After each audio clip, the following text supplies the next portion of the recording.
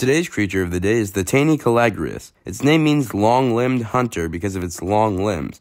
The limbs weren't that long, but long relative to similar dinosaurs like Coelurus.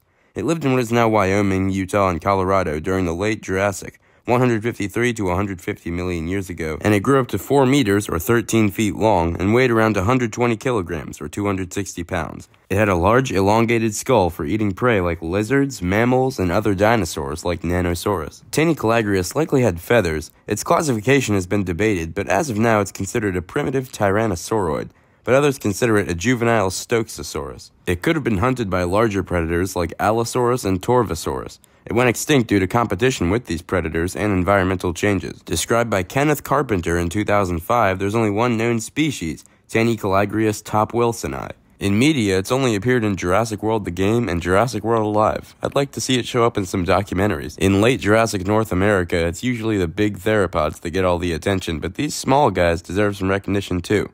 So anyways, be sure to like, subscribe, and comment what other creatures I should talk about.